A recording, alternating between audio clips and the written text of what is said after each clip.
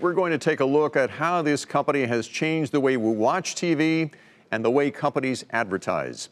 Here's Julia Boorstin.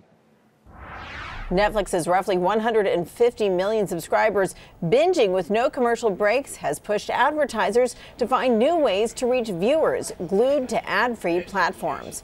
One example, New Coke. It's featured in Netflix's original series Stranger Things, with Coca-Cola bringing back new limited edition Coke cans for sale, turning the company's infamous failure into a new marketing opportunity. The streamer says none of the many brand mentions in Stranger Things are paid for, but they offer Netflix valuable promotion. In today's world, the streamers have adopted that old movie, technique and are working directly with brands who get product placement integration, but then they'll also promote the show in advertising, on digital, on their social channels, et cetera. So that's building an audience for the show, and that's what the streamers want. Promotional partnerships also happen off-screen. For Stranger Things, Baskin-Robbins created 8 flavors and collectible containers tied to the show for its largest partnership, and its first with a streaming platform.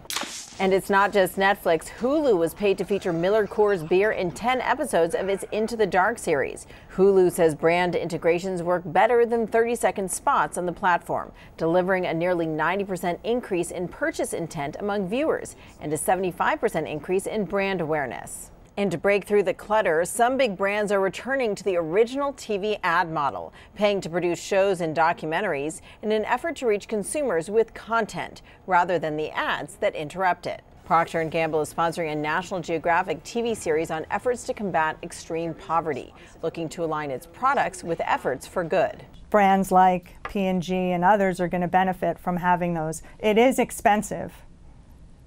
And that's really where the challenge comes in, is the expense not too high such that the return is achievable. Johnson & Johnson financed a documentary about nurses in the early days of the AIDS epidemic, the brand hoping for a halo effect from the film's message of compassion and rave reviews. For a Nightly Business Report, I'm Julia Boorstin in Los Angeles.